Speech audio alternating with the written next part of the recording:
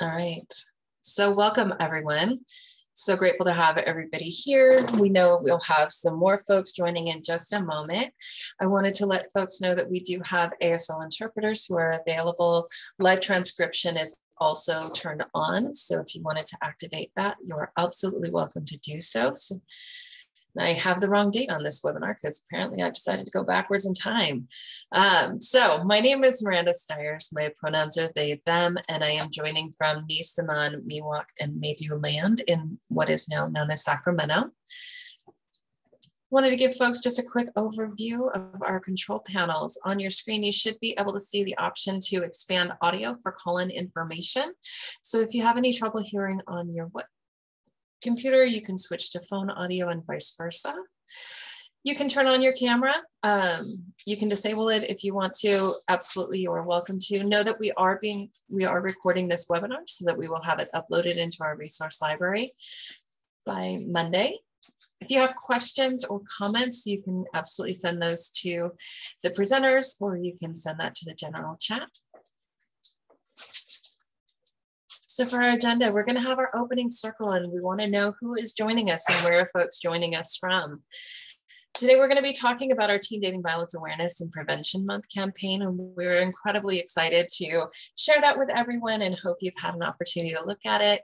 If not, that's all right. We're going to walk you through today, and the theme for this year is Uplift One Another with Youth in the Lead. We have a number of presenters, and so we're going to let folks introduce themselves as they join us. First, I wanted to do our land acknowledgement.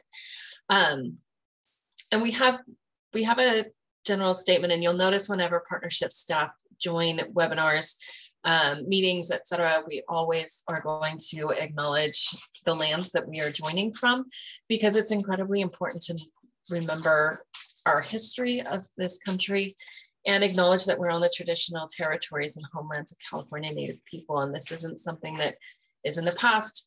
Native people are still here and thriving, and we need to acknowledge that. If you are wondering whose lands you are currently living on, you can put in, it's not working for me, but I will get that in the chat for everyone to be able to introduce and to learn whose land they are occupying. So if folks want to use the chat, please type in your name, pronouns, your agency, and location. We'd love to hear about who's joining us. And I see we already, perfect. Thank you, Kimmy.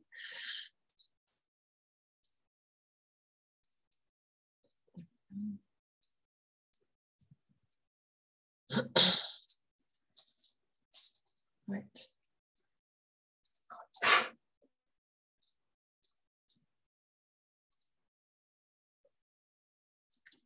So go ahead and start introducing. Yes, I have spotlit myself. Thank you so much for that reminder. I am learning, absolutely. All right. Welcome, Jessica, of course. And Kate and Dorothy. Love it. We have folks from all over joining.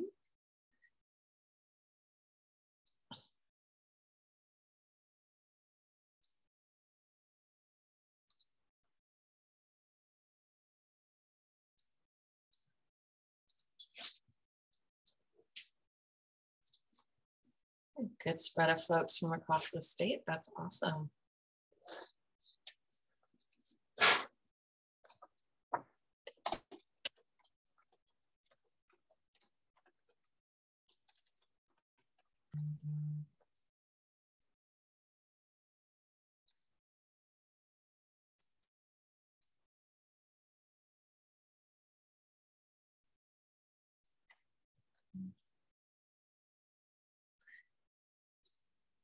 Yeah, that's great. Thank you so much. As those continue to come in, I'm going to go ahead and give our chance to introduce themselves as well.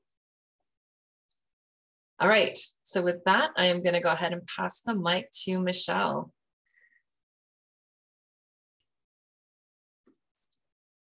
Hi, everyone. My name is Michelle. I'm with the partnership. Let's see, my pronouns are she, her, hers, And I am calling in today from Miwok Land. And I'm going to stop sharing my screen now. And hey everyone, I'm also on the comms team. My name is Jess Merrill, pronounced she and her. And today I am joining from Yokuts, Bay Miwok, and Mwekma Land in Lafayette, Bay Area. Megan? Her, and I'm coming to you on Nisenan land in the Sierra Nevada foothills. It's great to be in community with you today. Before we go, I just wanted to give Kimmy and Melody, our newest prevention specialists, a moment to introduce themselves for folks who haven't had an opportunity to meet them. Hi, good morning, everyone. My name is Melody Chris Bowden. I use she, her, aya pronouns. I am a new prevention specialist with the partnership, and I am calling in from Los Angeles on Tongva land. And hi, everyone. I'm Kimmy Remus, she, her pronouns. I'm the other new prevention specialist here at the partnership, and I am calling from Susquehannock, Piscataway, and Antego land, which is now known as Baltimore, Maryland. Thank you.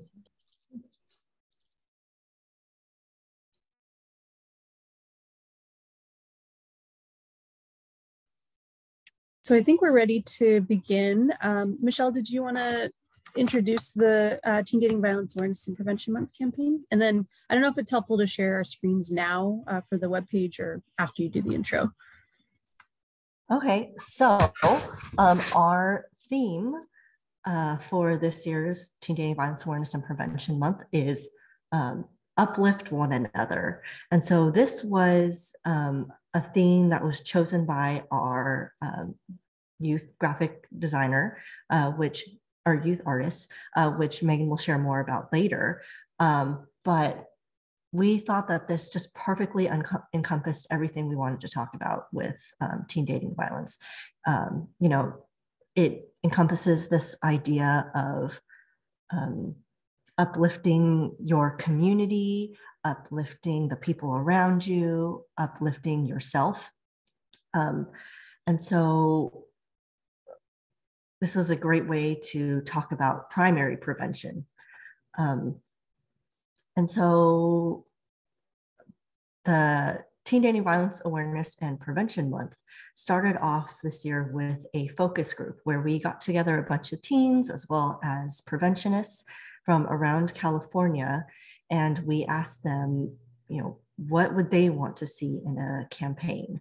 And so they came up with a few themes. So they wanted to connect with other youth across the state. They also wanted to take action. And then a lot of preventionists wanted to figure out how to authentically connect with younger people. And, they also expressed that there's been a lot of difficulty connecting with youth during the pandemic and also just in general. And so that's how we came up with our campaign. So let's see, our first major campaign event was Orange Day. And so we wanted to turn that into Orange Day of action. And one of the things we're working on is getting $15 million in prevention funding into the California budget. And so we wanted to turn Orange Day into a day of action. And so with the youth, we reached out to preventionists. So hopefully you received a letter from one of the youth to send on to other youth about how to take action and our toolkits. And we're hoping to encourage people to do that all month long. All right, Jess, do you want to take it away with the next section? Sure. And Megan, I was wondering if you might be able to share your screen to show the page as well. Sure. Sorry, I didn't realize you wanted to do it. Sorry, I would. I don't have two computer monitors with me, so I can see my notes at the same Oh, time. no, that's fine. I just feel like usually in PPNs, Miranda does that. And I wasn't clicking. Oh, got it. Okay. I appreciate it. Yeah, so I'm going to be talking a little bit about, let's see. So if you scroll down just a bit. Campaign events. Okay, so I want to talk about the youth discussion around healthy relationship education and community organizing. This will take place Monday, February 28th from 4:30 to 6. And one of the major themes we heard from youth during the focus group is that they wanted to learn from their peers about how they're working to prevent teen dating violence in various communities across the state. And so one of the things we strive toward at the partnership is being a network weaver. So a youth convening fits squarely within our purpose. As we continue to be guided by youth in the Teen Dating Violence Awareness and Prevention Month Advisory Committee, they developed a number of specific questions and focus areas that now serve as the framework of the event.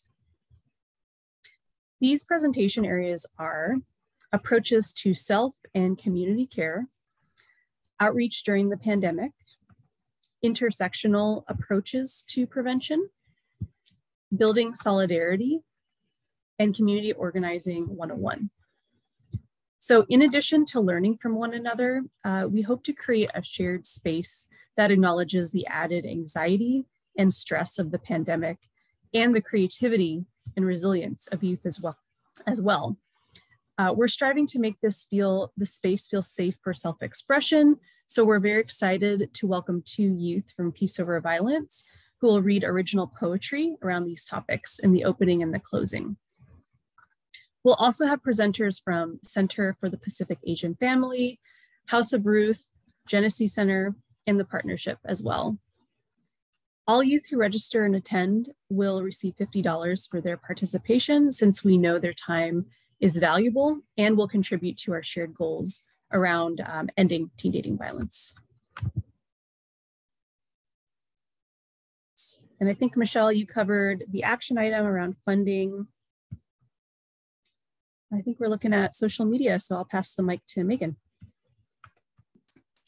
Yep, so for our social media, I think we already saw a bunch of folks use the graphics template that's linked here. We know that a lot of folks are working with Canva, and so we tried to make that as accessible as possible and put it straight into Canva, and you can use it using your own Canva account. And it's a really good multi-purpose template. The artwork was created by our youth artist. We already saw it being used for Orange Day, but you can use it throughout the rest of the month as well for any other of your Teen Dating Violence Awareness and Prevention Month needs. We also have a little mini toolkit here. There's a few bulleted questions that Melody helped put together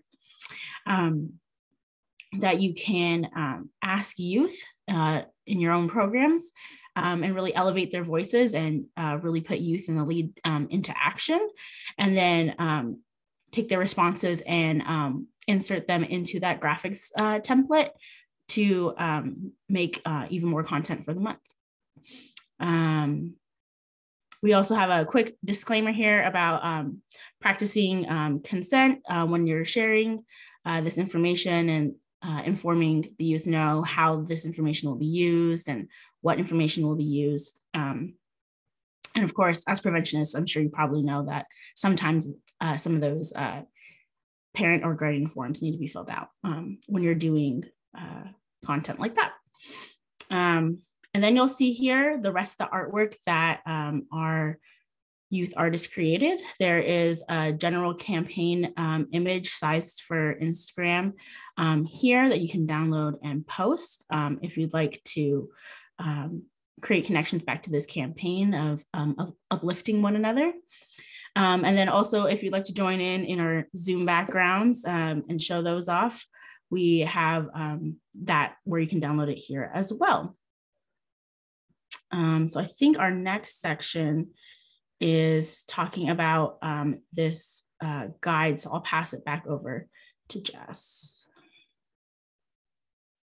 Awesome, thank you. Megan, would you mind going to that guide with the link there? Okay, thanks so much. So it has been an amazing process working with the subcommittee for the Youth-Led Outreach Toolkit, which was created for adult preventionists and allies. We know it has been difficult to continue your outreach during the pandemic. We've heard you, so we wanted to connect you directly with the lived experiences and expertise of 3 youth who really dug deep to provide support in how you build meaningful relationships with youth during your outreach process, increasing inclusivity, and also building solidarity among clubs. Could you go on to the next page, Megan? Thank you. So one of the themes that stood out was diminishing the power dynamic between adults and youth. So how can we stand behind youth and empower their decision-making? And one way that came across was setting a true example of healthy relationships by being equitable ourselves as adults, being non-judgmental, etc. And if you could go to the next page and then the one after that, Megan. Perfect. I wanted to share this by awesome collaborating video. with cultural clubs. Sorry. That's the beauty of Canva, but also in presentations, it just starts playing. So Christopher Petrosian, who is a part of the No More Club with Marjorie Mason Center, created this video. He had some really good ideas on how to connect our cultural responsiveness efforts with prevention and really just build solidarity among campus clubs. So I wanted to play this short video as a preview to the guide. By collaborating with cultural clubs, it opens up many opportunities. It allows for an event to happen that will bring visibility to the cause as well as showing solidarity. Some clubs I see being most effective are those that involve dance, such as Folklorico, Monk Dance Clubs, and BSU Stomp. Dance allows for a visual performance to catch attention as well as connecting dance and education to the topic. Another potential aspect of this idea is educating dancers so they could participate in educational booths, if possible, in the costumes. The association of the cultural costumes with education around this topic will definitely make people think about it. And so this approach is very important as it includes more people along with breaking any stigma surrounding dating violence within those communities. While cultural dance programs can vary from school to school, said programs are a useful tool in gaining visibility, breaking stigma, and reaching out to more people. So it's definitely something to look into. And that actually perfectly coincided with the leaf blowing that was happening outside. So that just went away. Yeah, so this is just a preview of the toolkit. I hope that you have gotten a chance to look at it before this presentation. And I think that ends my little section. Thank you. I think we were going to pass it maybe to Michelle, maybe talk about the proclamation. Yes, so well, it's kind of later in the month, but you know, one of the actions you can take for TDVAM is to pass a local proclamation in your city council or maybe school board to acknowledge this month as Teen Dating Violence Awareness and Prevention Month. And it just helps you connect more with your local school board members as well as educate them on the issue. The other thing is I've also included the interactive stories, the Prevention Across California links so that people can know how they can make a difference in their everyday interactions. And then Megan, do you want to take it away with the visual artist? Sure. So right at the bottom of the page, you'll get the chance to learn a little bit more about our youth artist, Nina Wang. Her bio is here, and you can even check out her art on Instagram. She has some really great skills that she used here to create this visual piece of artwork and adapt it to a bunch of different sizing formats for the campaign. She also has an artist statement that she sent over explaining a little bit about the piece, why she chose Uplift One Another as the theme, and kind of what all of these little bubbles represent. So from here, I think we have the page linked in the chat, so I'm going to stop sharing now. But we just had a bunch of questions, not a bunch. We had a few questions for you all about the campaign, how Teen Dating Violence Awareness and Prevention Month is going for you, and how we can support you. So going back to the social media images and template, we're curious of some of the ways that you've been doing your social media throughout this month. Have the resources that we've shown you on this page been utilized by your programs, and have they been helpful, or is there something else that as a comms team for the whole state that we can do to help make your work easier?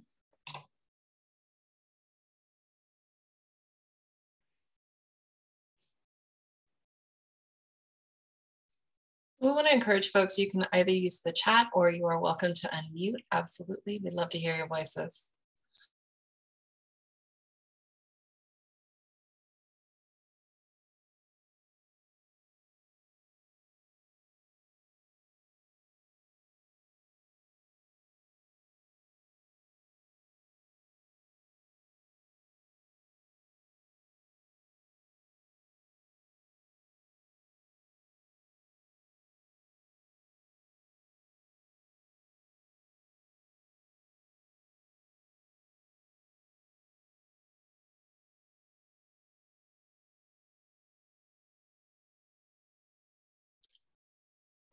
And if you haven't had an opportunity to use this, what are some of the ways that you've been engaging your communities through Teen Dating Violence Awareness and Prevention Month through social media?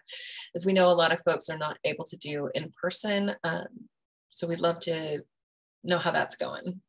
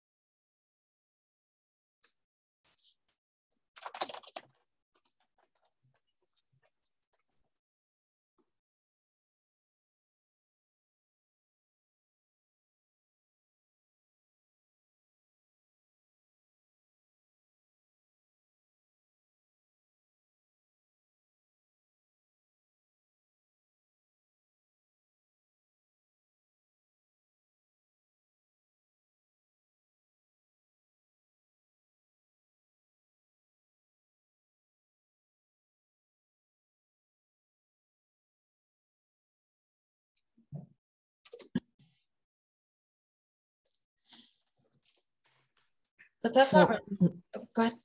Oh, I was just going to ask, have you been able to engage your community at all? I know that when I was a preventionist, I was given a lot of time and capacity to work on DBAM, but then not as much time, and there wasn't as much focus or emphasis on Teen Dating Violence Awareness and Prevention Month.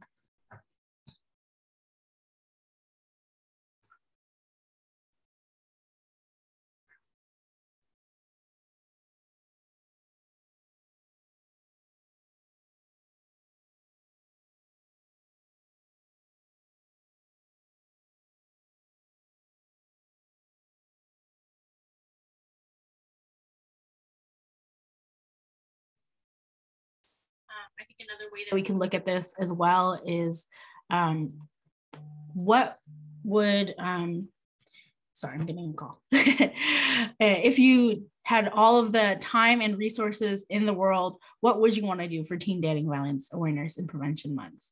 And we can see maybe how some of those things can maybe come to fruition with some of our help. Erica, I see you put something in the chat.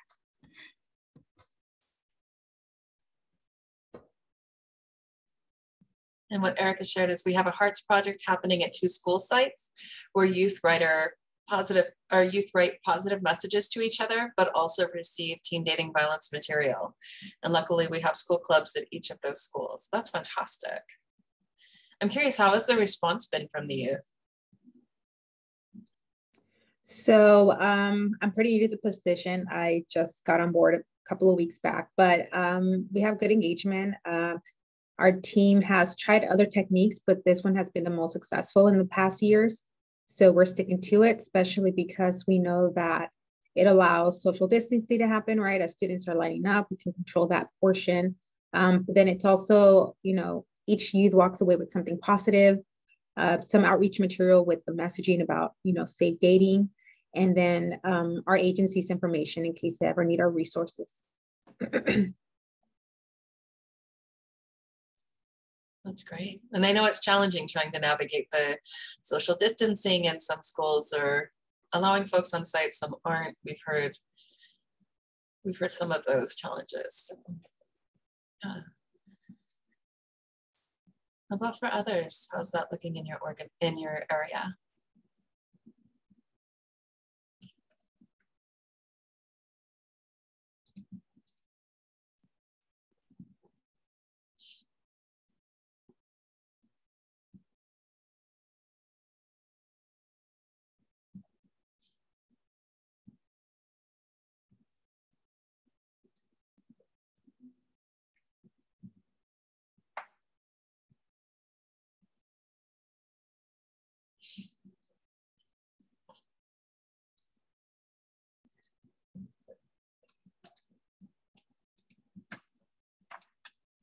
And I'm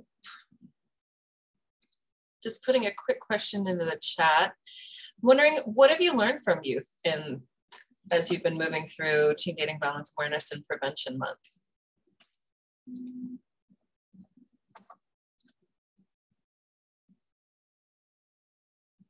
You know, we've heard a lot. We've learned a lot as we've been working with the youth, and I know our comms team has been working really diligently with the youth as they're developing the outreach toolkit and really handing the reins over. So we'd love to hear what are some of the learnings that folks are taking away from this month. And Maria shared, we have children and youth advocates that work directly at the school, and they do TD-BAM chalking, teen dating goodie bags with informational materials, and that's through Monarch Services in Santa Cruz and Watsonville, California. That's fantastic. What kind of stuff is in the goodie bags? Because it's always that question. It's like, how do we get that funded? And I know listing things as behavioral modification tools is one of the ways to be able to get that. But I'd love to hear what's in the goodie bags for the youth.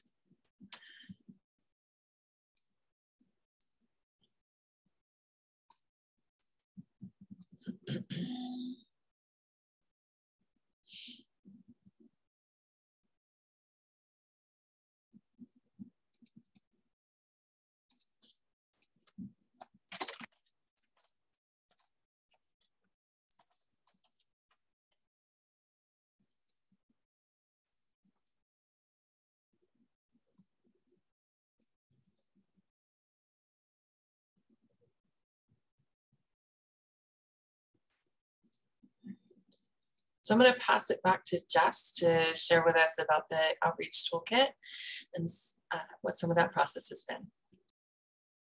Thank you, Miranda.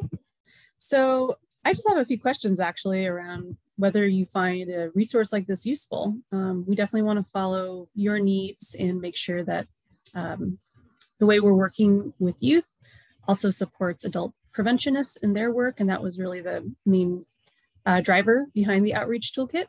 So I have just a few questions for you. Based on what you saw in the presentation around the outreach toolkit, Christopher's video, that was a major highlight. Do you think this will support your team's approach to outreach? Even just a yes or no in the chat. is completely fine.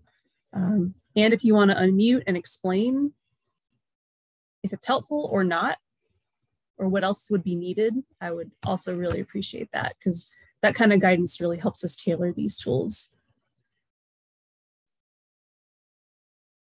So the question is, do you think it's helpful? And don't worry, you won't hurt my feelings if you say no.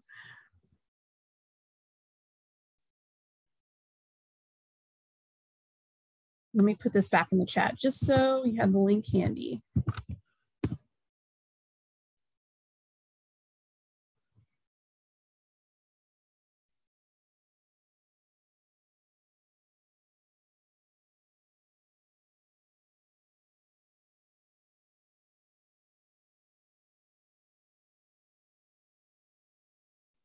Feel free to take a minute to look at it.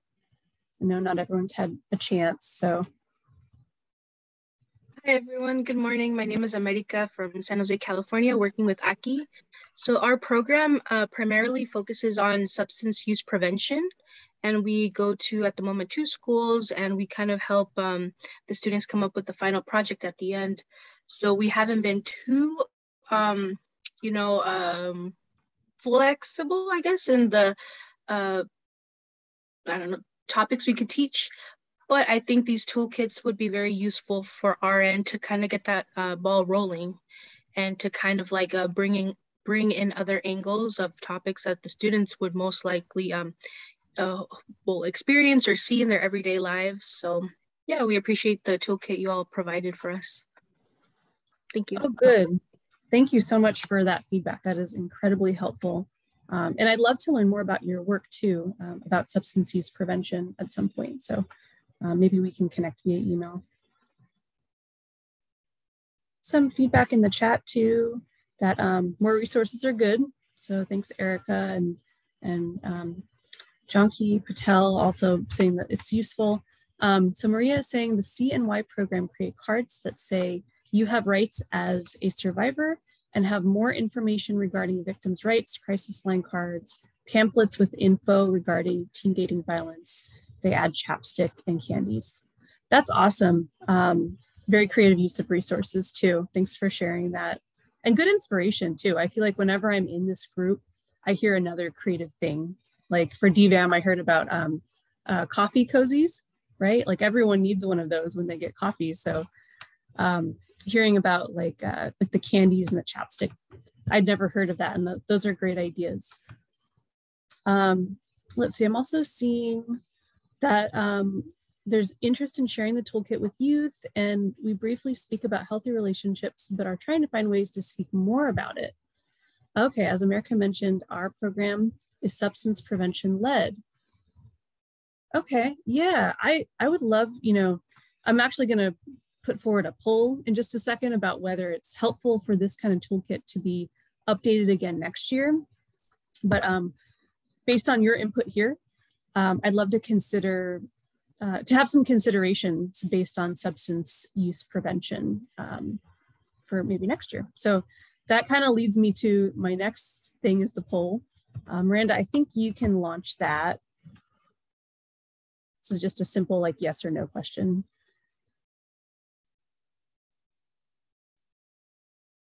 Do you want to see an updated version of a youth-led outreach toolkit next year?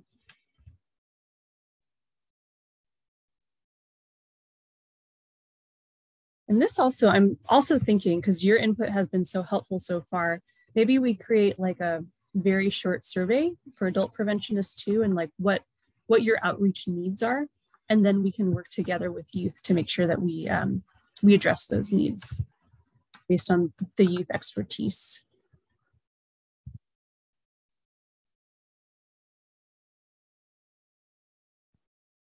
Okay, so I think we have about 80% participation here. If you want to participate and you haven't yet, go ahead in the next 5 seconds or so. Otherwise, we can move on. And of course, I'll share the results of the poll. So I'm sure you're curious. Okay, thank you everyone for participating. So for the folks who did participate, there was 100% yes, that you would like to see this toolkit. So that's great to know, great feedback for us and how we spend our energies. And there were 0% no's. So thank you very much. All right, next I wanted to talk about Orange Day as a day of action to try to get prevention funding. Did you participate is my first question. And there's a toolkit. Did you use it?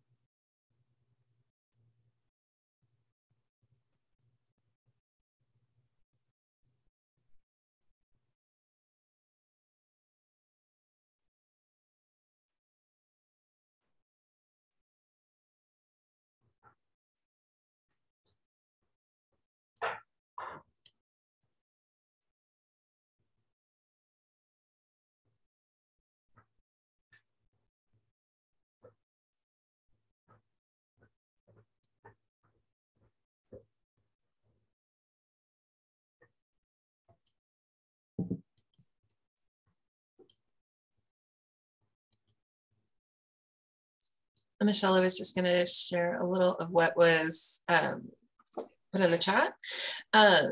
We have someone who's brand new to the field as of yesterday, so welcome and really eager to learn. And really drawn to any tools that utilize art as a way to engage folks, especially young people. So excited to hear about dance-based ideas in the toolkit. And I'm curious to know if any of you experienced, heard of, or how you may have encountered any resistance that any of you may have experienced or heard of, or how you may have encouraged youth buy-in to these programs.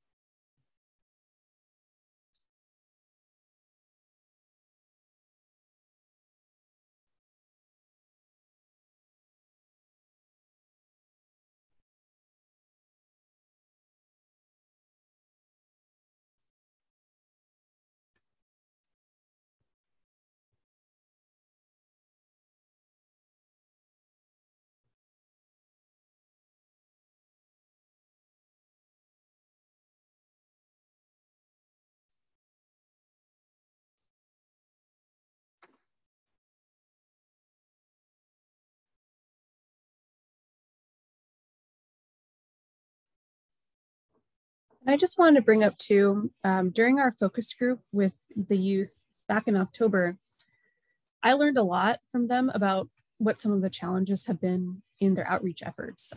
For example, sometimes when they're tabling, someone will laugh at them or disregard or disrespect their efforts. And that's really hard. Hard to process in that moment, hard when you get back from school. And so that's kind of what is guiding a little bit of our youth convening topics. Basically, we're going to have some youth presenters talk about what they're doing around self-care and community care. But that was kind of one of the areas of struggle that I know I've heard from some youth in our focus group, and just wondering, is that another area where adult preventionists have heard that can be hard, and how have you addressed that?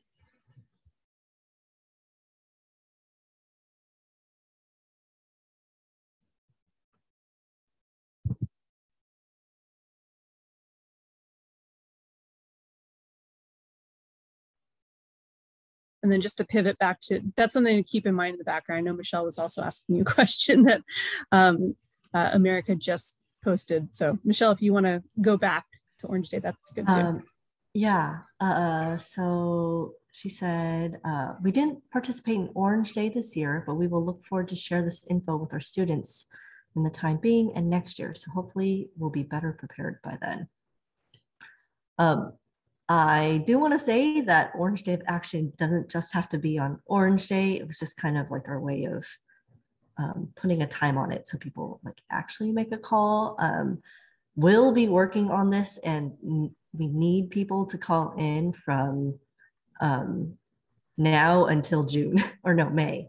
And so I'm going to be editing the toolkit just a little bit just to take off the date. So please send that along. Hopefully you all received a letter from one of our youth committee members wrote a letter to go to other youth to encourage them to participate and call their legislators. And so if you didn't have that, contact me and I'll send that to you.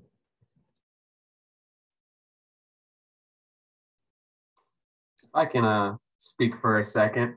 Hello, everybody. My name is Quentin, and I work at Dove's Domestic Violence Education and Services, which is in Big Bear Lake, California. And my pronouns are he, him, his. And sorry, I'm joining this meeting very late because I was doing a group with some survivors that ended at 11. But I heard Miranda's question, touching on, how we engage youth, in our work or give a voice to youth. And this is definitely something, that over the years of doing prevention work, I've tried to put more of a focus on. In the beginning, when I started working here, I was kind of handed a curriculum that was very much like you go into the schools and you teach the kids this and you tell them these things and then you've done your job. And so one of the first, shifts I tried to start to make, because I just saw it worked so much better in practice, was to really try to facilitate more discussion. And that's something I'm always trying to repeat and make very clear that, like, I'm here, to hear from you guys, to learn from you guys, to understand how you guys feel. I'm in there talking about, relationships between teenagers. I'm not a teenager, I'm not having relationships between teenagers. I'm not an expert on that. And trust me, when I was a teenager, I was not very good at it to begin with, So, I mostly focus on domestic violence, and helping survivors here. My title is program manager, and I manage the team of advocates who do direct service work. So my primary role is not even necessarily as a prevention educator. We don't have anyone in our organization whose primary role, is prevention education. But, I'm probably the person who does the most, or I'm definitely the person who does the most of that work. I've been to a lot of trainings through the partnership. And, I probably have the biggest wealth of information. I do always try to incorporate, bring other people into our organization into these presentations and discussions as much as I can. But, they face a similar issue that I do, that they have primary roles that a lot of time take up a lot of their times. The people I'm bringing into our presentations are therapists and, shelter advocates and stuff like that. So they almost have to put their primary work aside to focus on this very important topic. And that's also, being that I have kind of a lot on my plate, it's challenging for me to really take a lot of time to, do things like discussion panels or, meet with clubs at the high school and stuff like that, and really, give them an opportunity to be heard. So I try to do it as much as I can when I'm in front of them, when I'm doing these presentations / discussions. I really don't like the word presentation because it has this idea that, like, I'm here to present stuff to you, which I do, but I really like, discussion a lot more. And I wish there was a term I could come up with that kind of combines the two effectively. But and that I get really excellent feedback from that. I think when I did, like I said, in the work before, and I would show up and I would tell kids, this is the way this is, and, pay attention and you'll learn a lot. And I'm here to tell you how things are. Like, they would turn off and they would become disinterested. And, whereas you can get them talking, get them engaged, get them to have a voice, then things become really real, and they're able to talk about what they're actually going through. And I'm able to customize my presentation materials to better suit those needs. And I always really appreciate, when the partnership or when other larger agencies in California, have the staff and have the resources to, have direct conversations with youth and put together curriculums and programs and materials that are, youth centered. I try to access those as much as I can and take them into the work that I'm doing, in my little corner of the world here in Big Bear. So, I try to stay in tune as much as I can to that stuff as well, because I feel like it's really valuable. And this is a field, working with youth, that is so much ever changing. You know, every generation of youth, every year, you know, because we usually go in and do these presentations once a year. We have a really consistent program where we talk to all the freshman studies classes. And just in the last 5 years, you know, the kids I'm talking to today are different in a lot of the ways, you know, to the kids I was talking to 5 years ago. They're thinking about different challenges. You know, they're navigating a different like social landscape. So the fact that we're constantly trying to stay updated and keep these things relevant, I feel like is most important, you know, in working with youth. So that's kind of, you know, how I've done my best to keep youth as part of the conversation.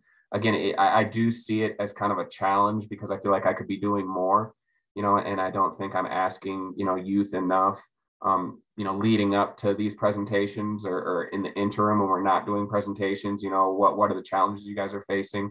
But like I said, I think I do get a good amount of that information from the work that the partnership is doing and other agencies. That's why I like going to some of these trainings and talking to people who have prevention departments in their company that are, you know, 3, 4, 5 people deep, and they're going to a lot of schools and doing a lot of work. And they really share a lot of really useful information with me. Because the other part of the issue that I run into is I'm not like a very techie person, and I'm not like a very app driven person. You know, like I was on Facebook in my youth, and then I pretty much gave up on all that. And you know, like I still, you know, have to like post to Instagram and Facebook for work if we're doing events and things like that. But you know, I'm not like, I don't have like a deep TikTok following. You know, there's a lot of apps that come up that, you know, kids want to talk about. I've never heard of that. I have no idea what it is. So I need to take time to learn about that and understand the dynamics of that, because all of that's, you know, super important. So so I appreciate all the information I can get. For me, I usually come to these things looking for like, you know, maybe curriculum or activities or presentations or topics of discussion, you know, that we can really implement. And those are super, super valuable to me when I'm doing my prevention work.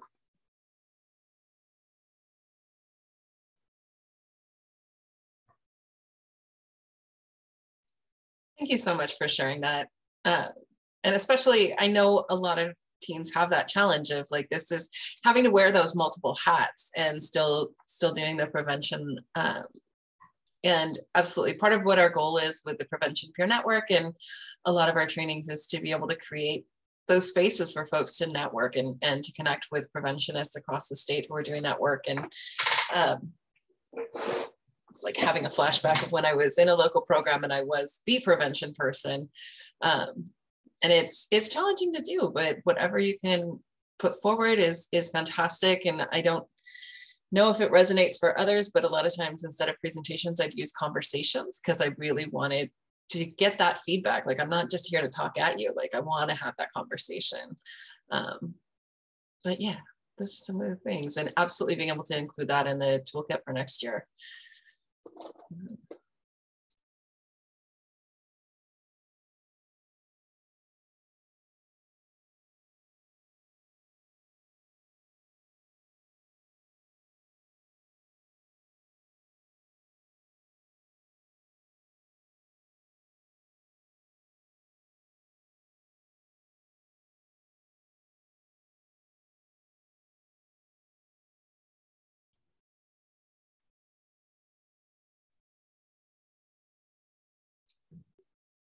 I know folks may be putting stuff in the chat, but I just wanted to open it up. I definitely don't want to dominate the conversation, but I had one more thought that, you know, it's interesting, you know, hearing about, you know, when youth try to do this work that they might be like shamed or made fun of or something like that. And that made me think about a different thing I run into. When I do these, you know, discussions, a lot of times I'll have young people, you know, particularly boys, sometimes make like what would be deemed as like inappropriate comments, you know, or, you know, we'll talk about like relationship and communication, and, you know, young boys will say like, oh, you know, well, you got to make sure, you know, you're controlling your girl, or, you know, they'll say things that are like contrary to what we usually preach. And it's always interesting how to navigate those. And what I don't want to do is just like shut that person down, you know, because they've come to the conversation, they're trying to contribute, you know. Oftentimes they might be pegged as like the class clown, you know, they might be serious, they might be joking, you know, things of that nature. So that presents itself kind of I don't want to say like frequently, but it definitely pops up, you know, and I always just do my best to like hear that person out and try to understand, like, well, are you joking? Are you serious? You know, like what exactly are you saying? Because a lot of times, like, this is, you know, the reality. And you know, I mentioned, you know, when I was young and a teenager and dating, like your views probably, you know, for any gender, but I know from my experience as a male, you know, are very much driven by like pop culture. And, you know, I grew up in like a very, you know, masculine and almost toxic culture. You know, this is how you're supposed to behave, and this is how your, you know, friends are going to judge you based on, you know, your body count and stuff like that. So when those things are verbalized in a discussion, I always try not to say, you know, like, no, that's wrong, don't do that, you know, you got to behave this way. You know, it's but then at the same time, it's like not always the, you know, the easiest to rebut or whatever, you know, because those things are incorrect, but they're very much people's personal truth, particularly when you're young, you know, and you're trying to navigate these waters. So those are always kind of some of the most interesting points, you know, when I have these like young brash males who want to like talk about, you know, and they're like say something and all their friends like high five them in the back of the room and stuff. You know, those are always like I think some of the most interesting times of presentation work. It's always tricky to navigate that because you don't want to shut them down, but you want to bring them into the conversation while also calling out, like, let's talk about that is one that I use a lot, to the point that people wanted to get me a shirt that said, let's talk about that. But it's tell me more about that, and what are the goals there? And if you're like, if you have to have the passcodes and all of that to your partner's phone, do they get to have the passcodes to yours?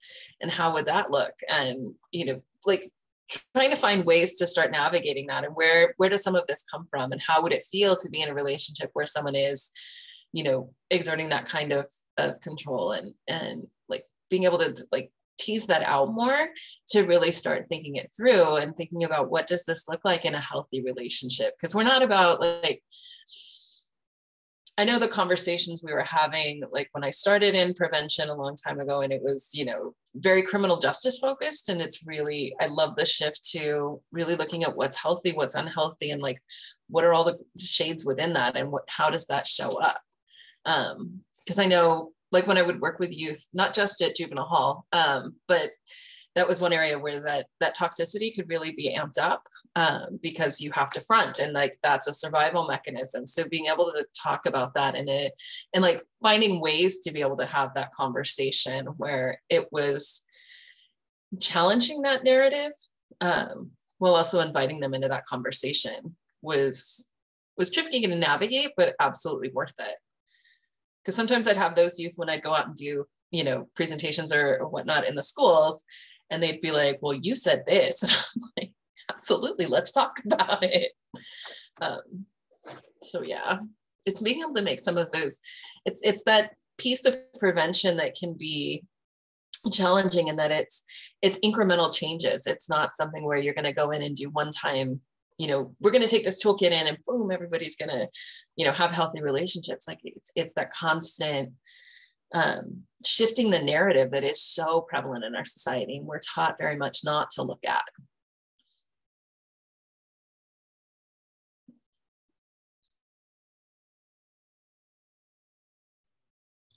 Yeah, I think something that you made me think of, Quentin, is the value in peers hearing some of these messages from their own peers.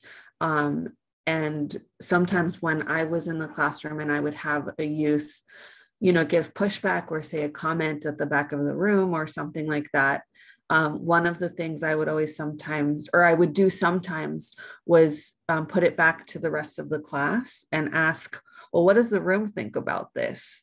To see if there was anybody who, you know, was kind of brave enough in that moment to step up and provide like an alternate thought to what was being said. And it was just interesting to watch them kind of like learning from one another, as opposed to just hearing my adult voice in that space. Yeah, it sounds like a really excellent, you know, opportunity for them to all, you know, have input. And I think sometimes I would, you know, when these topics come up, I almost panic and I'm like, oh no, like I got to stay on topic, you know, like I don't want to let somebody else dominate the conversation, which is like not how I should be thinking at all, you know. But sometimes I feel like I have that internal response, like in the moment, you know. So yeah, I think that could be a really excellent way to go about it.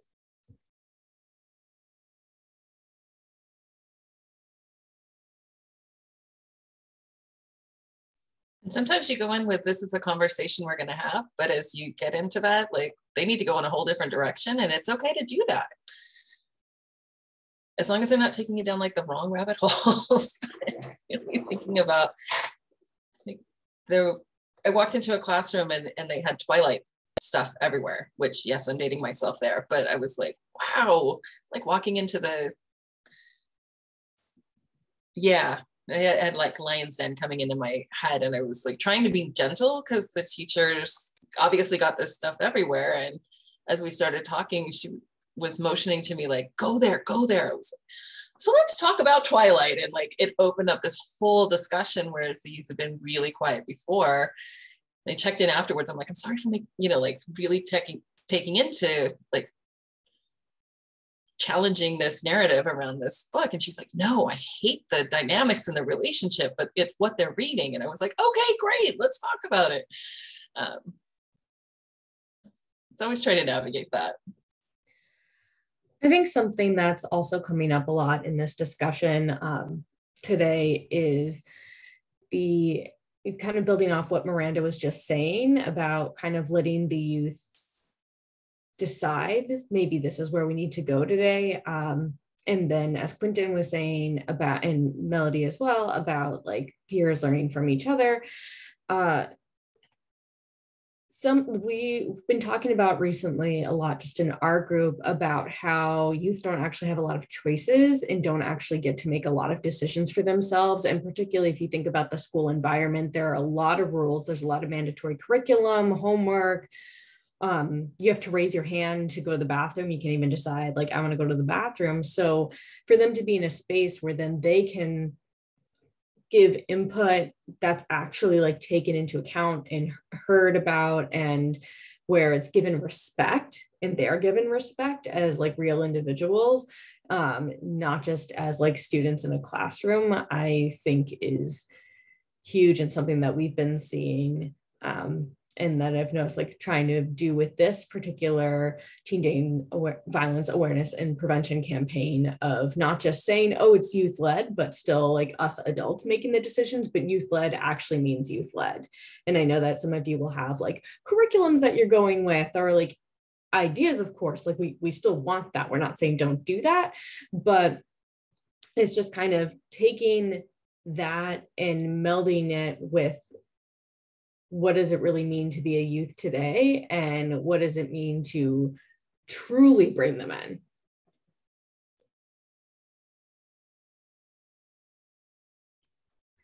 Yeah, you know, one thing from the focus groups that came up frequently was, you know, they have all these ideas of like, oh, you know, I want to talk to my peers. Our school should really be teaching us about healthy relationships, and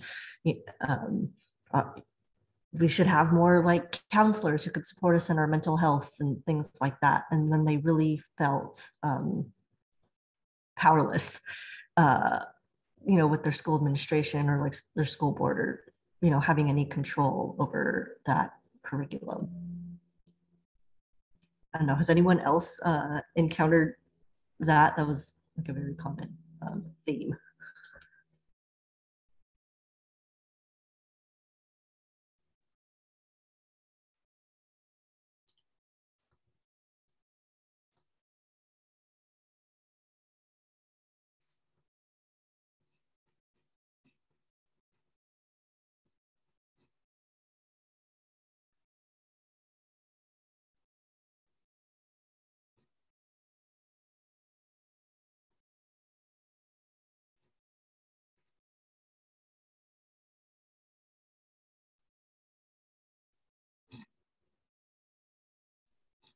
I think one of my follow-up questions, and thank you for bringing that up, Michelle, I definitely heard that theme too, is, you know, we really heard like a hunger from youth around how can we how can we organize around specific goals? Like if we have an unfair dress code policy, what can we do about it? Who can we talk to?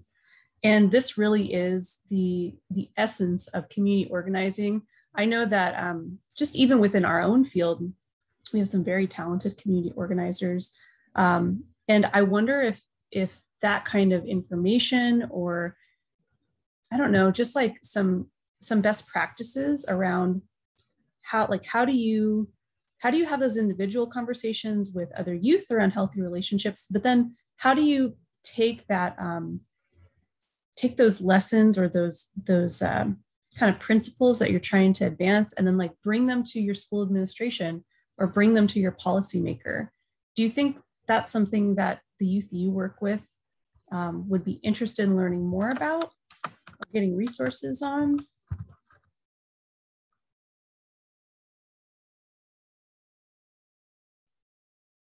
Is there capacity to support the youth in this way? I know that's another big issue too. It's like one more thing that's tough to make time for.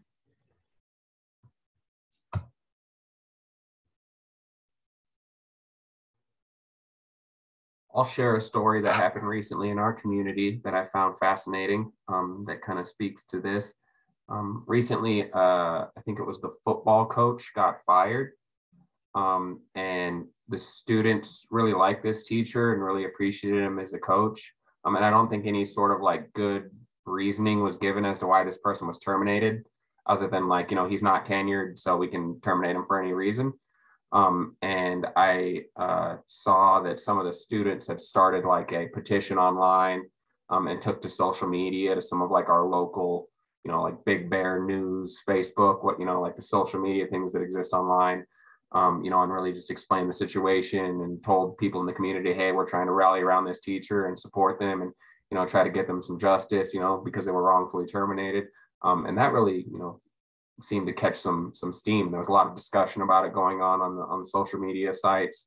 And I just thought that was interesting. And I think it was a sophomore who was kind of leading the charge, and getting everything going, because they really felt like injustice had happened. And then that was one way that they were able to kind of find a voice and get at least some conversation going. I don't know, what the result will end up being. But I thought that was an interesting way to kind of, utilize, social media for a positive purpose.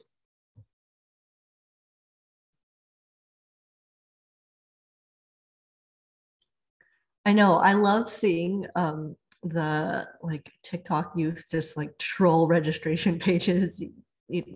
How they like have people register to fill up like a venue, but then they never show up, against causes that they don't like. Yeah, I just feel like so many of them are fired up about all these issues and really knowledgeable about it, but then just don't know how to direct their like power and excitement somewhere.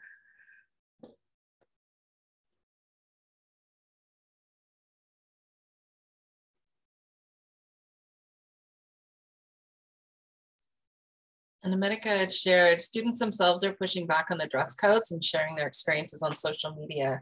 But then the schools or administration might use scare tactics and try to bring consequences to them. And absolutely, that's where advocacy becomes so important, and supporting the youth and knowing what their rights are.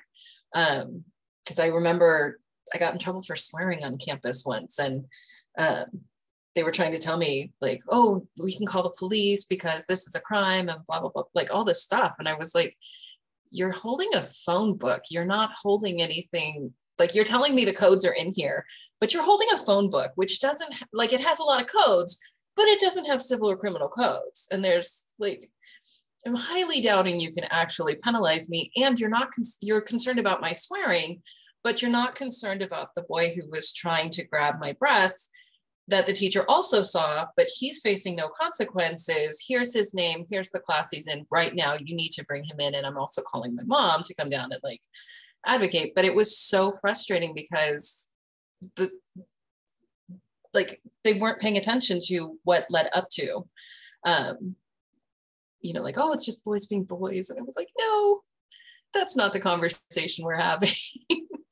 And it was really challenging, but it was part of why I was able to do that and to call that out is because I had been supported to do that. Whereas I wonder for how many students they're facing things similar and not having the understanding that like you get to speak up, and the ways that, you know, my privilege definitely showed in that space.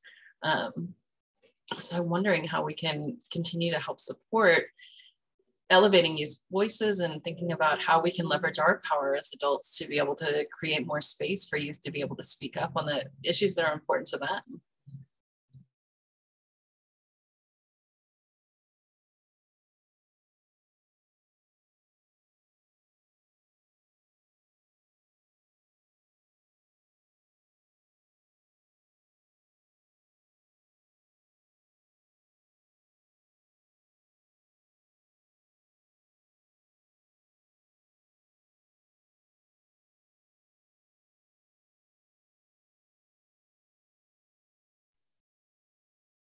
Miranda, wondering if I should move on to this next section of our campaign toolkit. This is amazing conversation, and I'm taking a lot of notes to inform our campaign next year. So thank you to everyone. So I discussed the youth convening briefly about maybe a half an hour ago. If you weren't there to join us when I was talking about it, I'm going to put the event link in the chat really quick so you can look at it. Let me just find it in our calendar really quick. One sec. And I just want to ask you a few questions about the youth convening. Here's the link.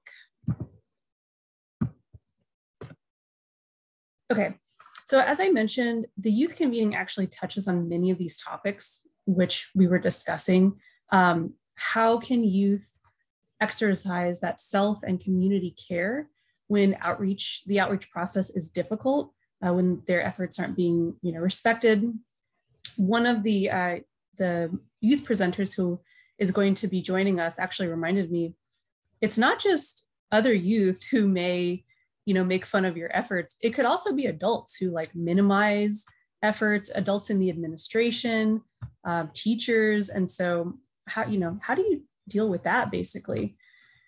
Not only is it about self and community care, but it's about just creating hopefully a comfortable space to express our emotions with a few awesome poetry readings about the pandemic and how youth have been creative and resilient as well during the pandemic, in addition to the stressors. Also community organizing. Like, I think we're really starting to, I would say like kind of dip our toe into that, like sharing the wealth of knowledge that we know our team actually has. We have several community organizers who are part of the partnership team. Mercedes Toon, who some of you may know, is one of them and does excellent work in Tuolumne County.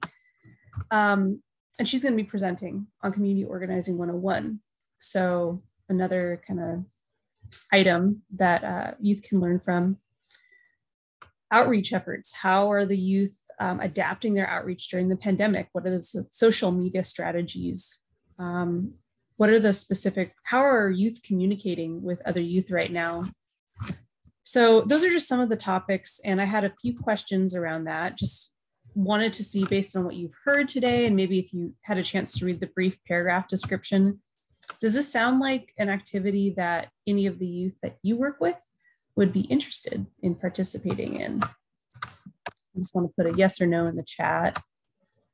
That would be awesome.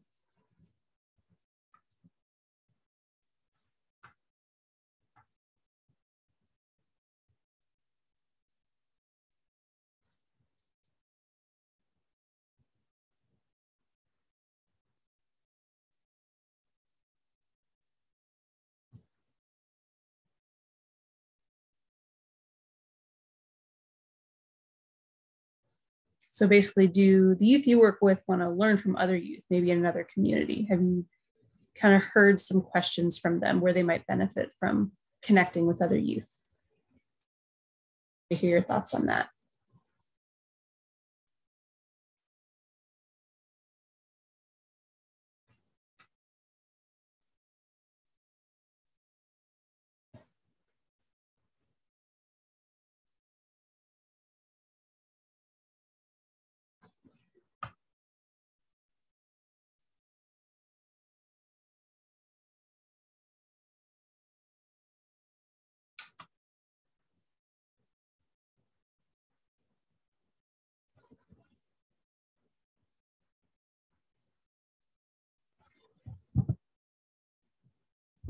what's my other question here? Are there youth leaders you'd recommend for facilitating discussions? Oh, I'm starting to get some info too from Quentin. I'd be happy to share this info with the youth I'm working with. Okay, great. Quick question for the conference above, could we register our students or could they register themselves? Yeah, we would like for individuals to register. So if they could just register for themselves, that would be awesome. That way we can just like get their, actually, you know what? No, it's fine. As long as you have their email and their consent basically to register, it's fine if you register them, but it's like, we need like form submissions done on an individual basis. I guess that's what I meant to say, because that helps us like keep a list going. And of course, you know, we're paying the youth $50 to participate. So helps us like be able to cross-check, you know, attendance with our registration. Age group, I would say this is open for middle schoolers and high schoolers, and also, you know, college students. I know we have one student who, this is her first year in college. She'll be presenting a little bit about her work on campus as well.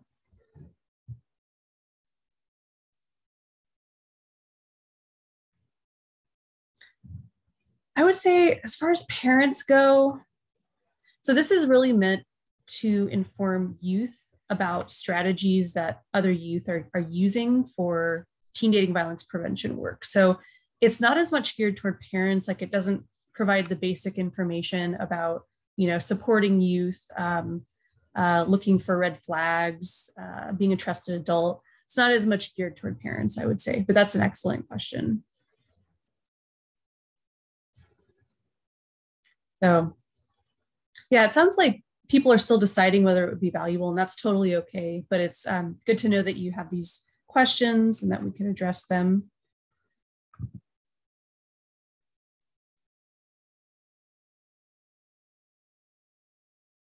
Also just wanted to know, like, are there any youth who have really stood out in your efforts, who have been very creative thinkers, who have inspired their peers, who have done amazing work? Because we're always looking to connect with youth and uplift their voices in different ways. This convening is one of them, but you know, we're constantly trying to think of ways to, you know, bring youth together so they can learn from one another or inform the partnership's efforts, basically.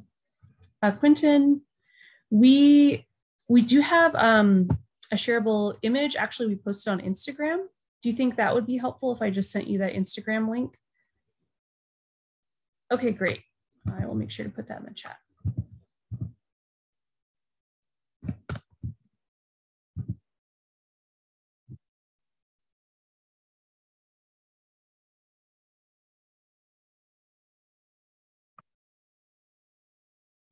Trying to find that. Oh, here it is. Calling all youth leaders.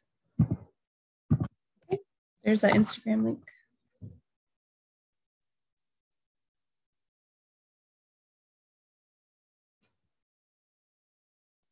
Okay, well, if anything comes up, just feel free to email me. I'll put my email in the chat.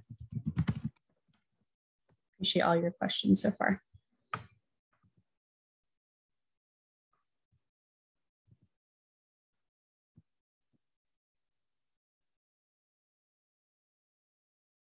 I think at this point, I mean, in our agenda, we had created some time for questions. Michelle, did you have any other like kind of discussion questions you wanted to put forward as well? I can pass it back to you. Yeah, I think my main thing is just, you know, what did you find helpful among the things we talked about? And then what could we do to support you in future awareness months?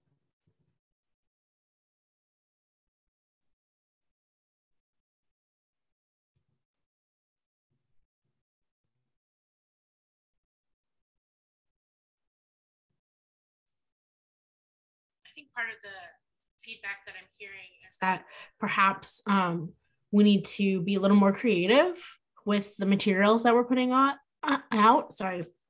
How can we go beyond social media? How can we go beyond just domestic violence programs, but really like our community partners, community programs. social justice programs, like how can we create materials for them that are usable to programs beyond just exclusively domestic violence and teen dating violence.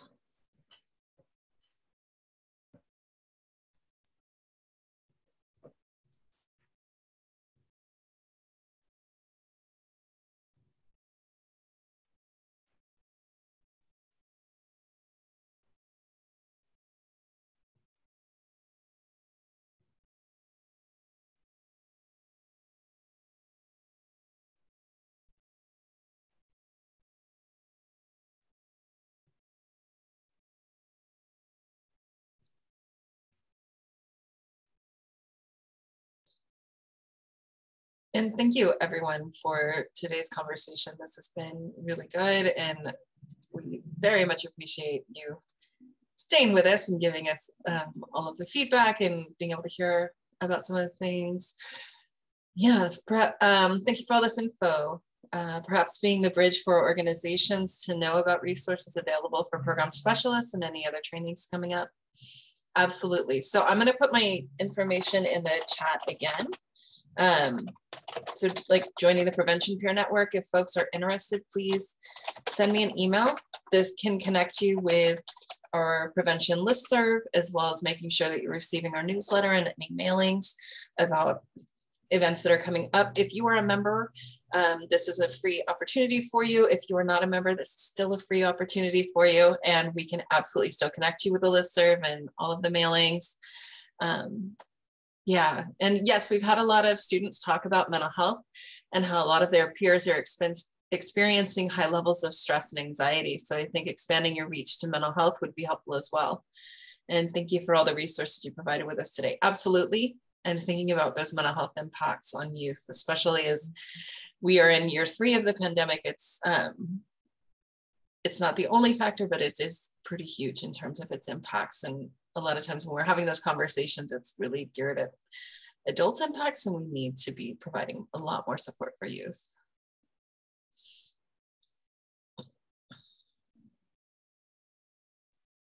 Any final or closing thoughts that folks wanted to share?